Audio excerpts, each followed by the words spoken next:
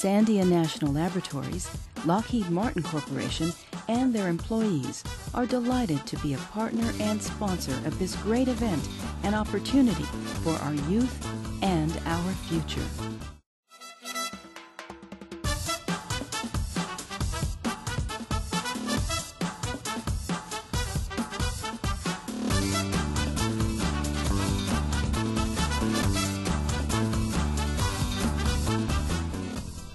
One of the most impactful things I ever heard was one of our graduates said that he came over from Guatemala where he was just a farmer on a farm. And he said, when you're a farmer on a farm, you don't have dreams.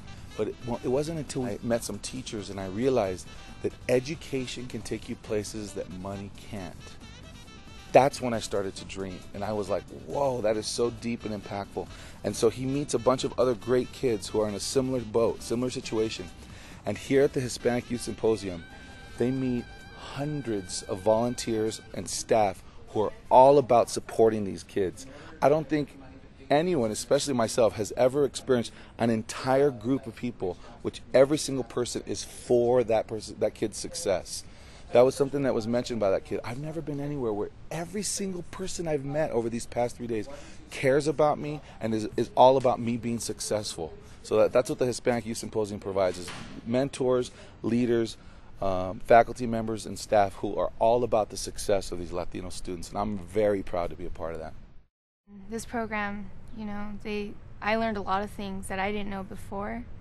And I realized in myself that I want to go and help and tell people that, well, Latinos, that they have opportunities, they just don't know it. And the inspiration I got from the Hispanic heroes helped me to embrace my direction towards what I wanted to do, because I see them and they enjoy what they do and they're doing good in life, and that's what I want. I want to follow in their footsteps. My favorite part was actually just coming to the symposium. Yay. So, because there's so many kids nominated to come to this, so they can explore their Hispanic heritage and learn more about college. So just being a part of it and being chosen to come is just so exciting. It's the professionals that we're hooking them up to. We're hooking up to the scientists, the engineers, the doctors, the lawyers, the leaders of the community. Since 2004, we've put 3,000 students through this program. The studies we've shown is that the change in their intentions has dropped minimally over that course of time. 90% of the students that are of the right age to go to college are going to college. Over 40% of them are focused in the science, technology, engineering, and math areas, absolutely critical to our mission. I want to make sure our kids understand that the opportunities before them can only be presented to them, and it's up to them to take advantage of them. When those doors are opened up for them, we want to know not only that it's up to them to walk through them, but that they can walk through them, and it's really over there with them. The onus is on them, the responsibility is with them. If it is to be. If it is to be. If it is to be. If it is to be. It is really up to me. It's up to me. It is up to me. It is up to me. It's up to me. I don't want to be the one that goes clean houses, and I don't want, because we don't have to go burn ourselves in the sun. We can go to school and try. And it feels like a lot of our teenagers are kind of scared. I was afraid to be alone. You know what I mean? Like most Hispanics are. We're so sheltered at home, so when we leave, we're like, ah! And there's so many people out there that will help you. And that's what we're trying to do here, just get kids involved and get them to understand what they want for their future. We've lost a lot of people to a lot of really bad things. I don't think we can afford to lose anymore.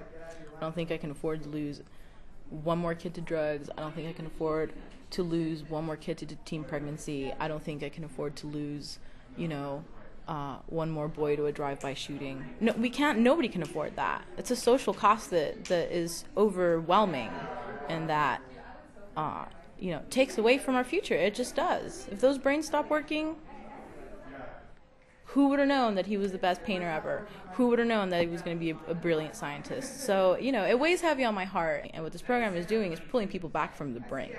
And it's enlightening minds. And it's feeding the natural curiosity that these kids have.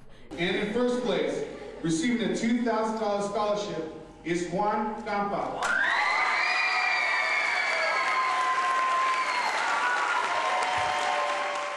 No matter what, don't ever let anyone stop you from doing what you want to do, and that's my message to you, and I love you guys, truly, I do, and I hope... And it just feels great to be, like, to leave with so much confidence from this program.